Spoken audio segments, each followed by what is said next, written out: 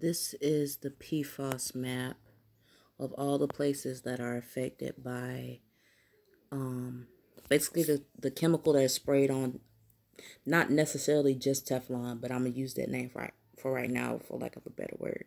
But it's used on non-stick pans and any clothes that has any type of scotch on it, any type of fabric that has scotch on it that makes it waterproof, stain proof.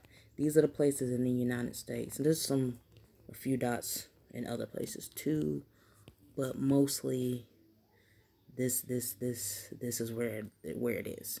And this isn't just necessarily in the drinking water. You can't really think about it as drinking water, because we don't just drink water. We shower with water. We cook with water.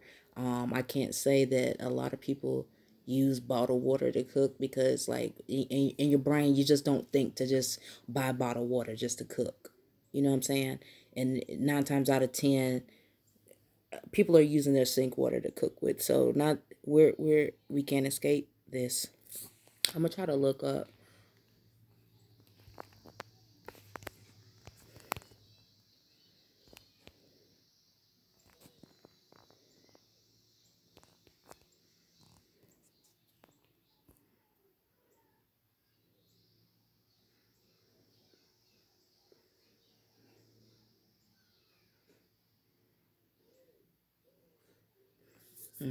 Can cause reproductive and developmental, liver and kidney, and immunological, I'm sure I screwed that word up, effects in laboratory animals.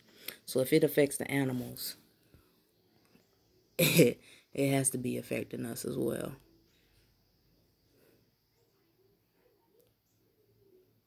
Oh wow, cookware. Oh, cookware, pizza boxes, stain repellents. Places like Subway also, and places like Panera Bread, anyone that uses that wax paper to wrap up their food, it's on that too. It's on that too. I'm just going to stroll, not necessarily going to read unless I see, okay. It could cause low infant birth rates, effect on the immune system, cancers, thyroid hormone disruption.